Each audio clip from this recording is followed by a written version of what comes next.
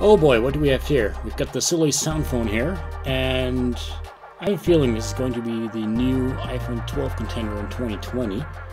And let's just take it out of the box to see what it's all about.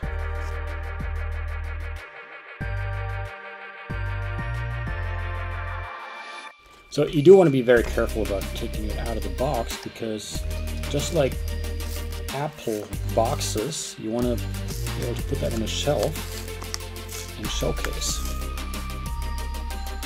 Very careful here. That didn't work out too well.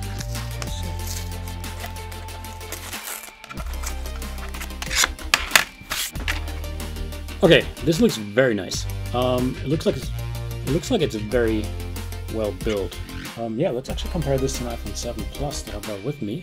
I'm gonna put them right next to each other, and oh wow, yeah. One thing I immediately noticed is that the screen size is a lot smaller than the iPhone 7, which doesn't have to be a bad thing if you have small pockets. Also, it seems to be a lot lighter. However, the build quality seems to be the same. The DPI seems to be about 300 on this phone, depending on what printer they've used. On the iPhone 7 Plus here, it's a little bit higher. Also, it seems to be coming with a lot of pre-installed software here. We've got mail, we've got health, we've got alarm clock, we've got the camera right here.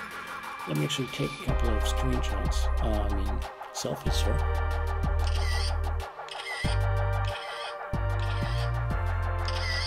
Now, I'm not really sure how to get these pictures out of here.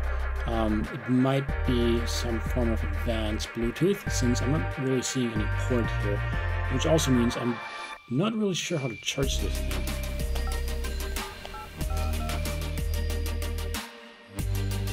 Well, let's see if it's waterproof.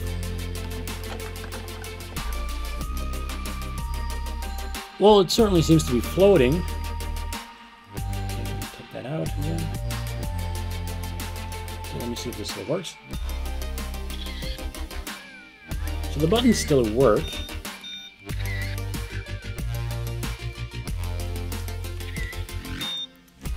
So it definitely seems to be waterproof.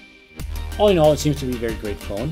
It seems to be coming with a lot of great features. It's waterproof, it has 2 ring phones, it comes in the color blue, it comes with pre-installed software, it has replaceable batteries, always on display. Let me know what you think about this review, and subscribe if you liked it.